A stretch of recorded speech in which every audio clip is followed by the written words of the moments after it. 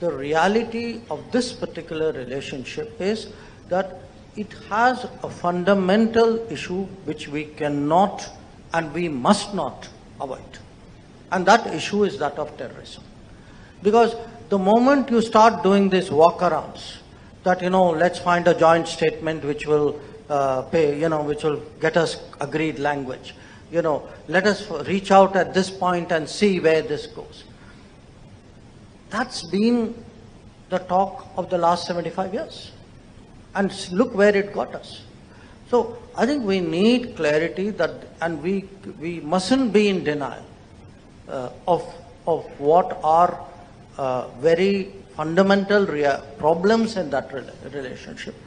And just as, a country has to fix its economic issues, a country has to fix its political issues too.